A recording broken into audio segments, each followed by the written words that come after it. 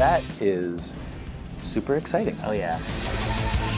It's really very flattering. Oh, who would have thought? Couple of lugheads. Yeah. We definitely did not, this is not the band we thought we were going to be in 20 years ago. No.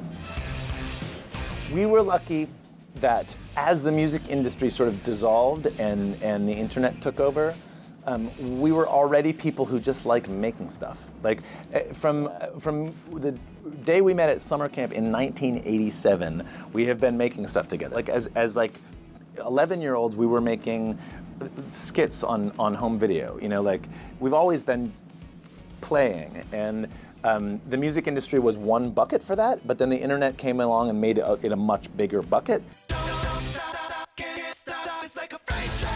So we're so lucky that 10 years ago, before viral video was a big like Madison Avenue marketing world, it was actually just a thing that happened when like you make something cool.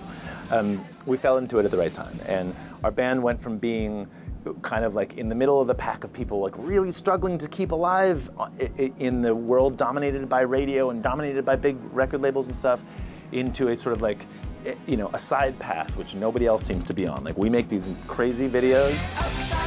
We still get to like write songs and record them, and we still get to go on tour and do all the things that bands do, but we also get this like other, it's like put any idea that's too crazy for putting on a record, make it a video.